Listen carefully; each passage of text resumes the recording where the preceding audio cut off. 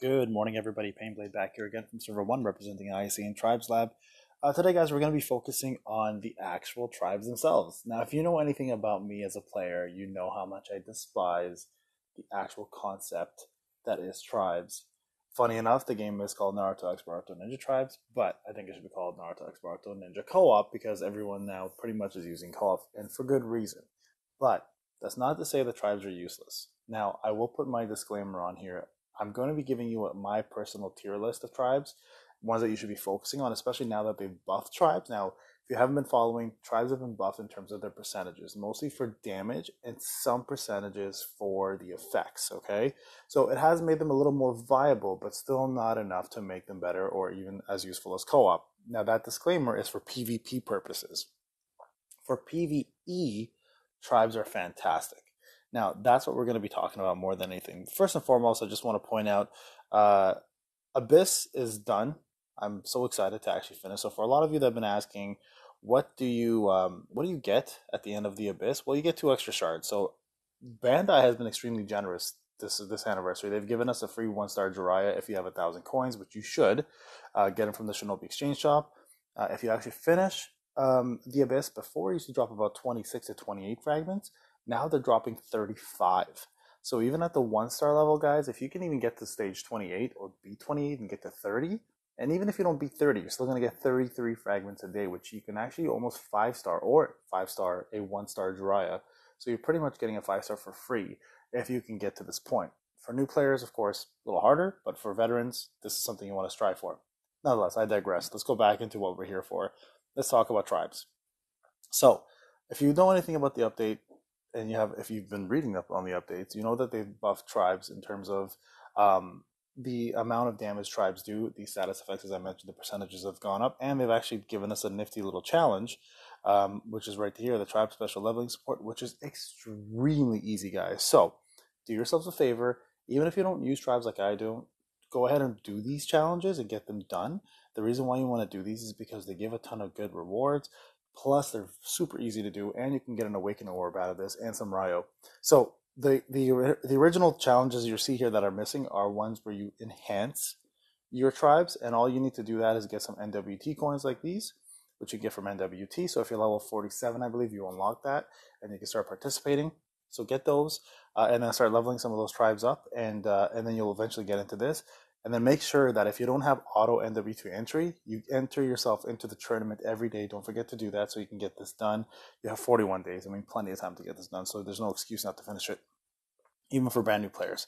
Okay, so let's go into the actual tribes. So the first and foremost, I just want to point out, there's a method to how to use tribes, and there should always be a process. So first and foremost, remember that tribes requires you to have the same 2 or 3 people on the same cell in order for the tribes to activate. If you separate those people in different cells, you cannot combine them to be a tribe.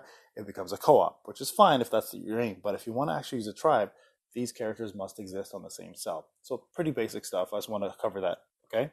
Now, 2-man tribes are never as good as 3-man tribes. Remember that, okay? So even if you like 2 of your favorite characters together doing a tribe, remember it's not as good. And the reason why it's not as good, and this is something they should have fixed, is when you use a 2-man tribe, it messes up your rotation. So let's say you have Kakashi and Guy in Force, and you're about to do a tribe in Spirit, okay?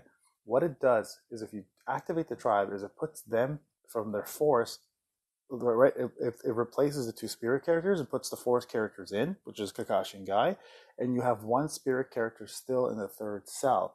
So your next turn, you're now messing up your rotation because now you have 1 spirit and 2 energy for the next one, right? So remember that if you're going to use a 2-man tribe, you're going to mess up your rotation in PvP. PvE, it doesn't matter because it's completely random. So that's where this kind of thrives, right? So let's go through the 2-man tribes and see which ones are worth it, okay? Now, in my opinion, the 2 best ones let's say maybe 3 best ones are going to be the following, okay?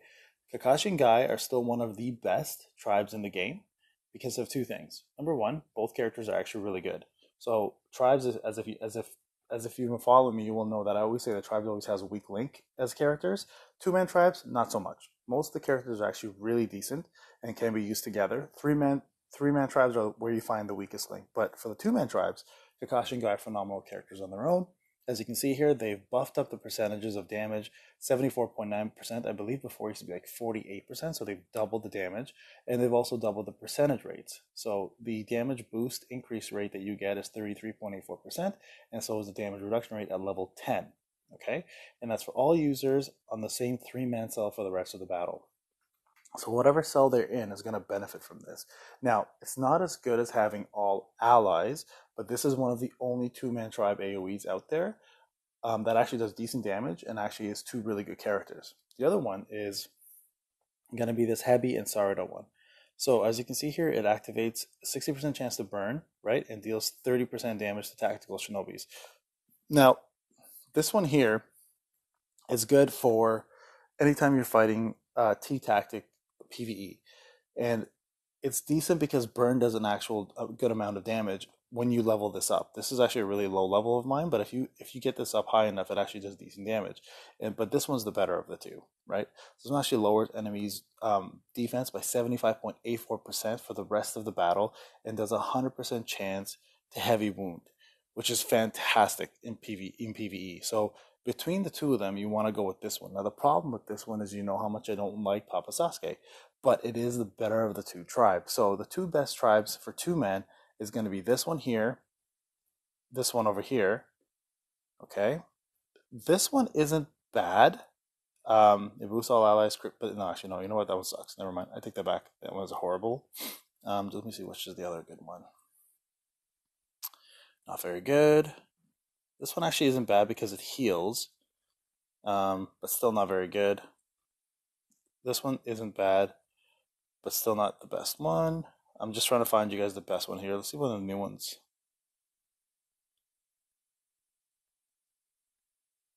Ally damage reduction rate. Nope, not very good.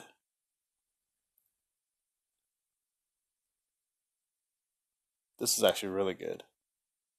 So here's one. So this is probably the next best one.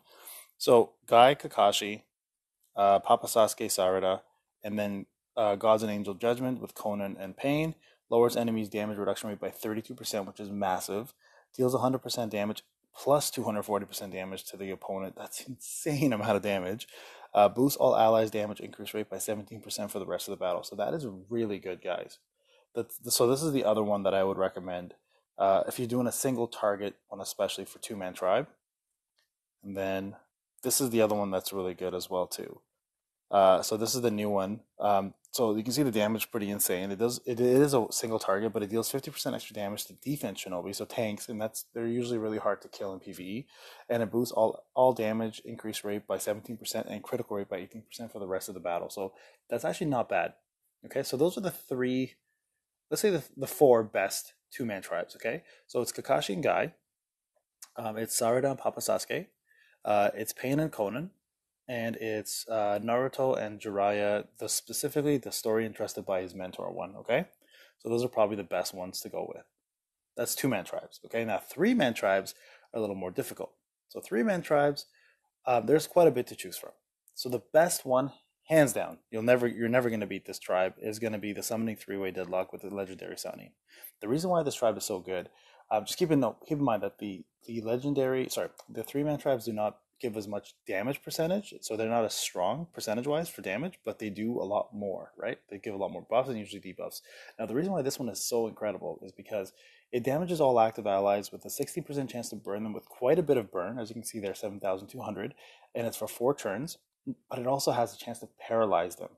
30% chance to paralyze, plus recovers all the allies' HP by 37.5% of own attack, and boosts damage reduction rate by 37.5 attack for 2 turns. That is insane. So you're looking at 2 buffs and 2 debuffs, and they're really good debuffs. So you're probably talking about the best one. So if you're going to focus on any tribes, this is the one you want to go with. Now, of course, Tsunade isn't the greatest when it comes down to a character, but for PvE, she shines. She's hands down the best healer probably in the game next to Blossom, but also the biggest chakra giver. She can give up to like 7,000 chakra per character. So this is the best tribe. You're not going to get any better than this. Now the next one in line would be the Wind, Lightning, and Cherry Blossom Killing Roar one. Of course, a little harder to get because of the two URs, and Papa Sasuke is not the greatest. But honestly, Papa Sasuke actually does really well in PvE because of his burn and his heavy wound. And this is actually a really, really good tribe. It boosts damage increase rate by 28.7% of the same three-man cell. So essentially them. So they're gonna be doing more attack, more damage. They're gonna recover all allies' HP by 15% of own attack and boost the defense by 81.26% for the rest of the battle. So you're gonna be taking a lot less damage by having this one done, and it's one of the coolest animations. It probably is one of the best tribes out there. So that would be the second best tribe. Third one would be the Sand Siblings. Now this one deals damage to all active enemies, so it's an AOE just like the other two, and it has a chance to poison them for 10 turns, so not burn but poison. Very similar status effect, and does a tick every time, and 100% chance to heavy wound all enemies. And for 5 turns. Now that's all enemies, guys. That's huge. That's not just the active enemies, right? So, and boost all allies guard rate by 20% for the rest of the battle. So if you're using someone like Gaara and you're looking to be a little more tanky, this is actually a phenomenal tribe to use as well too. Now, Tamari isn't the greatest, neither is Kankuro, but Gaara is fantastic. So this would probably be the best third tribe. Now, if we keep going down the list, the Frenzied Guardian is great.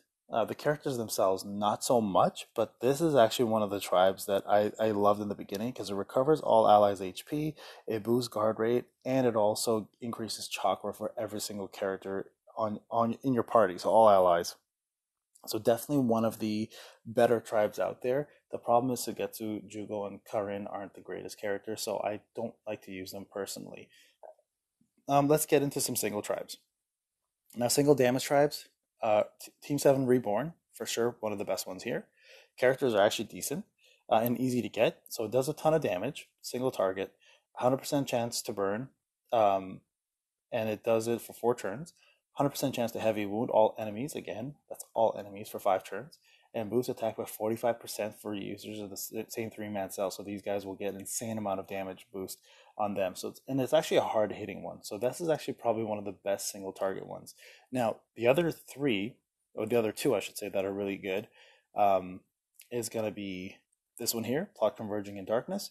Same type of scenario where it hits a ton of damage, but this one actually recovers all allies' HP by 24.75%, lowers all enemies' attack by 33.75% for 2 turns, so you can actually help a lot in PvE, and boost damage increase rate by 24.53 for the three-man cell. So Kabuto, Orochimaru, and Sasuke Heavy will be doing a ton of damage. Now keep in mind, guys, these characters can also be interchanged between Sasuke Heavy SR and UR, right?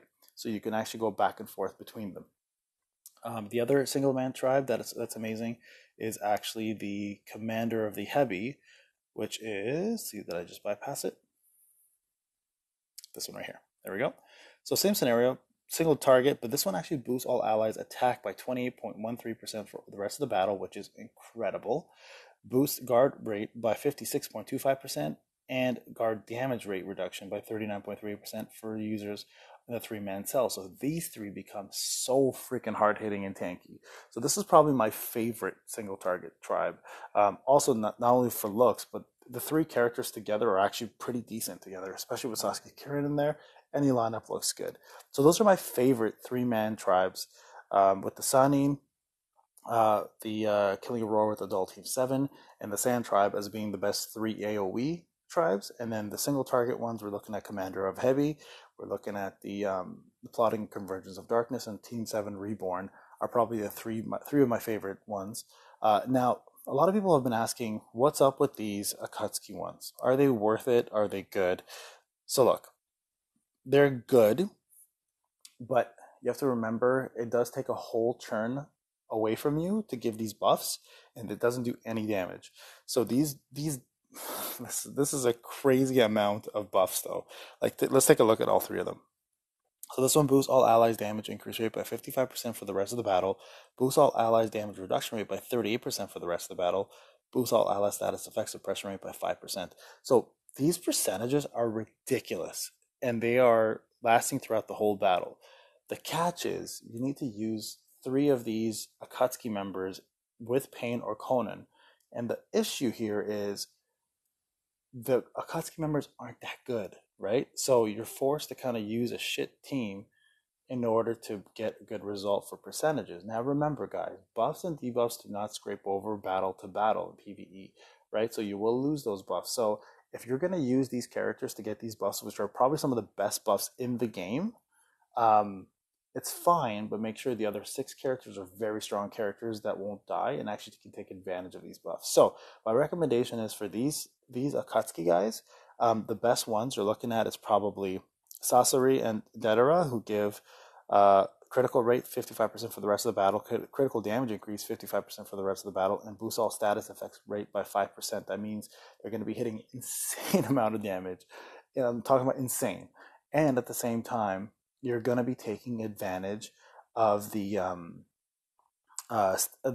status effect rate by 5%. So you're going to be stunning, doing poison, and burns a lot more off, or shadow stitches, right? That's the best one out of all of them. And the characters themselves are probably the better of the characters. The next one in line would probably be this one here. If you're fighting opponents who, like in Abyss, for example, there's like a lot of them, and they're high on chakra. This one actually increases damage increase rate, as well as increasing your own chakra for all allies, but also decreases everyone's chakra by half almost. So this is fantastic for PvE purposes.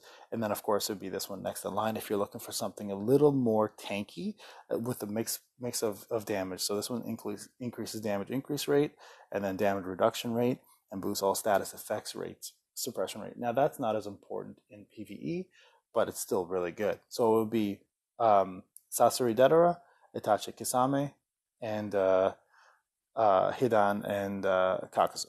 That would be the order.